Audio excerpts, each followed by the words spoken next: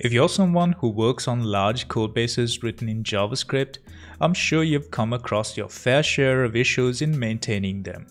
So migrating to TypeScript can help you manage your codebase much better. The migration process is not that challenging, but it might be a little tedious, especially depending on the size of your codebase. The good news is that TypeScript is built in a way that allows you to gradually migrate your projects. In this tutorial, I'll walk you through the steps involved in migrating a production-like Node.js application to TypeScript. I'll also include a few tips that you can use to help with a gradual migration. Alright, let's begin.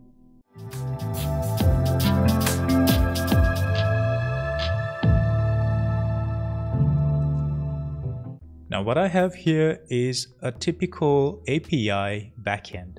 So we've got our source folder, we've got some controllers, some services, a server.js, and an index.js. Also, we've got some tests. We've only written a test for the services, but I'll get to that. So the goal is to actually convert this entire service. It's rather small, but it is mimicking a production-like API. So let's open up the index.js file. Now this is basically spinning up a server from server.js. So server.js is spinning up your API using the core.js framework. I'm plugging in two different middlewares. One is my core body and another one for a products controller. Now my products controller is essentially a route for a products endpoint. So if I open up the products controller, it's basically extending from a core router, which is another external dependency. Products controller is setting up a route, or rather an endpoint for /products, and it's a get endpoint. So what happens in this /products endpoint is we return the response that's given to us by this product service. Now product service is basically a mock service that is trying to mimic what an actual real-world repository would be returning. So this would be your database call that's returning all the products, but obviously we're going to mock that stuff in here. So we have three different products returned in an array, and also we have another dependency which is UUID to generate a UUID for each response. Now that's basically our application, so let's try to migrate this entire application to TypeScript. Now the first thing you want to be doing is to set up a tsconfig.json file. So we'll do that by using npx.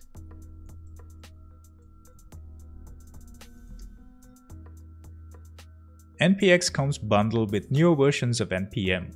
It basically lets you run commands from an npm package without actually having to install the package. So we've now set up our tsconfig file. Let's open it up and let's have a look. So it has these compiler options and it's set a lot of commented options, but it's also enabled some of them. Now let's actually do a few things. The first thing is your out directory. We need to set an out directory. We'll set it as dist. We also need to set the root directory, which is at its current level, so that looks good. Can go further down. Let's also change module resolution and set it to Node.js. And for the time being, let's set this esModuleInterop to false for now. We'll revisit this later because this is something that can help you with a gradual migration. Now, this looks good so far. So I think we are set up with the tsconfig, at least to get things started. Now the next step for us is to rename the JS files to TS. So let's actually do that.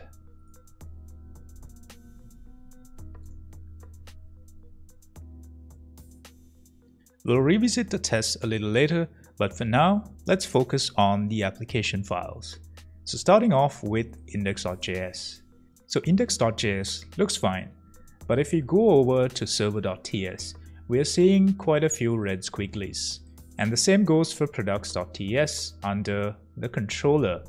and the spec file, which we'll revisit later on, the services, and so on. So basically changing these to TS files has introduced some errors or recommendations. Now let's try to fix them one by one. The first step is to actually start using ES6 module imports. Currently you can see we are using the CommonJs style imports, so let's go ahead and change all the modules to start using ES6.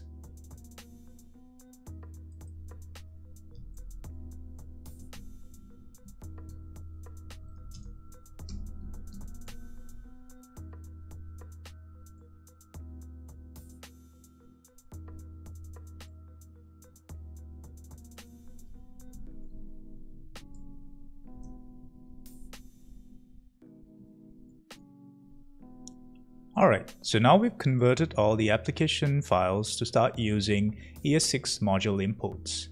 And index.js looks good. We are not seeing any errors here. Let's move on to server.ts.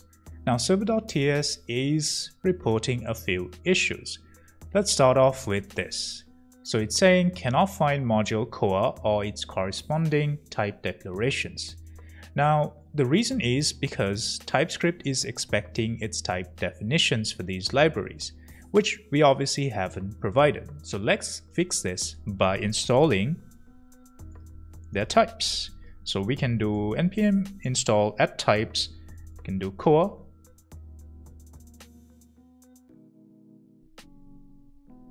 ideally we want to be doing this for our dev dependencies only. So let's also do core router, set this as a dev dependency in this case, which I forgot in the first place. Alright, so that seems to have taken those errors away. Now next up, it's still complaining about a few things. It's basically saying that the module is declared using export equals and can only be used with a default import when using the esModuleInterop flag. So what this means is we're trying to use a CommonJs module within our ES6 module. Now this can work, but we need to explicitly define this in the tsconfig. So over here, remember we turned off esModuleInterop. Well, we need to turn that back on. That basically allows you to use CommonJs and ES6 modules together. And this is important because your code base might already be using CommonJs, and you might not want to change all your modules into ES6 modules. So make sure that esModuleInterop is turned on so you don't have to migrate all of your modules into ES modules. You can simply decide to migrate them gradually. So in this case, you might also have external dependencies that you have no control over. So you definitely will need to use this esModuleInterop whenever you're doing a migration, whether it's gradual or whether it's in one go. Alright, so let's move back, and that error seems to have gone. Okay, so we got our core router as well. So it's complaining that you don't have a type definition for the external dependency UUID. Now, UUID already has its own type definitions, which we can easily install. But let's assume that this is an external dependency that doesn't come with any types. So what can you do in this case? Well, you can declare your own type definitions for libraries. So let's actually do that. I'm going to create a new folder and I'm going to call it @types. Now in here, I'm going to say, just going to give it a generic name, and I'm going to call it module.d.ts. That's how you define type definitions. And let's declare a module. Let's call it UUID. Now this alone should remove that error. But the problem is that we haven't really given any type definitions for its use cases, right? So we've got this v4, we don't know what this v4 is, we are reassigning it as UUID v4 and we are calling it assuming it's a function, but it could well be something else. So we want to make sure that we give the proper types for this external dependency. So let's actually do that. So let's say that it's a function. It's called v4. It accepts no arguments and it returns a string. So there you go. We've now given it a type definition. So it says v4 is a function. Now we can easily call it as a function. And for example, if we change this into a string, for example, well, v4 is going to be a string and we can't actually call a string as a function. So an error pops up. This is exactly the kind of thing that you are benefiting from by introducing TypeScript into your projects. So let's go back in here, change it to a function, and that looks good. Alright, so there are still a few things that we are seeing complaints about. So you can see that parameter port implicitly has any type. So again, there are a couple of things you can do to actually fix this. The first and most obvious thing is to actually assign a type for it. We know that this port is going to be a number. It's called from index.ts, so we can assign it the type number. And that's great. But let's say that you're seeing these errors pop up throughout your entire code base, and you probably don't want to go ahead and change every single file, right? The whole idea is to do a gradual migration, so there are things that you don't want to touch at all. What can you do about it? Well, in that case, we can remove this again. We have a couple of options. The first one is to use add tsignore. So you can go ahead and add this comment to all these places that you are explicitly gonna ignore for the time being. This is also good in a way because it allows you to revisit and figure out what you want to do with these ignored comments. Another option is to actually set this in your tsconfig.json. So in your tsconfig.json, there is something called no implicit any. Now, when you set strict to true, it's going to enable strict on all these rules over here. So let's keep strict as is, but go ahead and change this to false. So that should take the error away as well. Now these are your options. You can either define the type explicitly. If you don't want to do that, you can add your ignore comments, or you can just set it globally in your tsconfig.json. Now let's move on to the products.ts. Now you can see this context object has an any type. We want to be more explicit. We know exactly what this context object is, so let's assign it the context, which comes from core. So there you go. So that imports core and it destructures the context object, and we assign that as the type of this parameter. Now it's actually time to transpile this code into JavaScript. So let's see how we can do that. The first step is to actually install TypeScript. So let's install TypeScript as a dev dependency. Once that's done, let's open up our package.json. Now we need to do a couple of things here. Let's set up a new script. Let's call it build. And it's gonna do tsc. tsc is basically your TypeScript executable. Let's define the project that we're gonna be using, and that is your tsconfig.json. So that is basically your TypeScript build script. Now let's run it. And you're seeing a few errors. 2 errors in fact. And this is because we didn't actually migrate or convert our test files.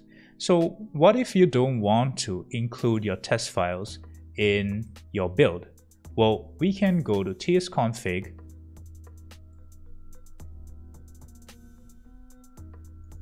and say include only the source folder. Let's go back in here, build it again, and there you go. So we've excluded any of our test files. Now, obviously, we are going to migrate it, but I just wanted to show you that you are in control of the things that need to be included when it comes to transpiling your TypeScript code. And you should set this up to the way you want it to be. Alright, so now let's cover the final piece. What do we do about tests? Now, the first thing is open up the tests. You can see a few things that we need to do. Obviously, we need to change the way we import modules. So let's quickly do that.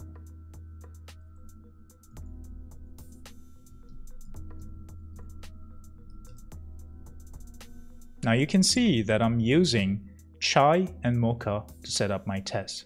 So first error is basically saying I don't have a type definition for chai. So let's actually install types for both chai and mocha.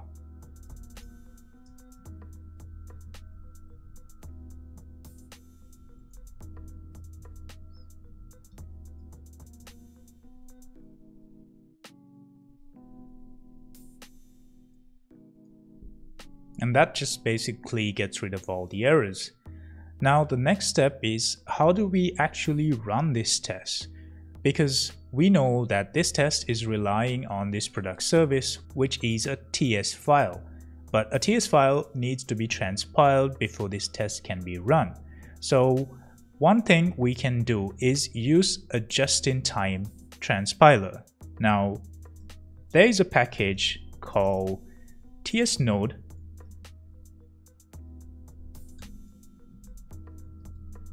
that lets you do this just-in-time transpilation.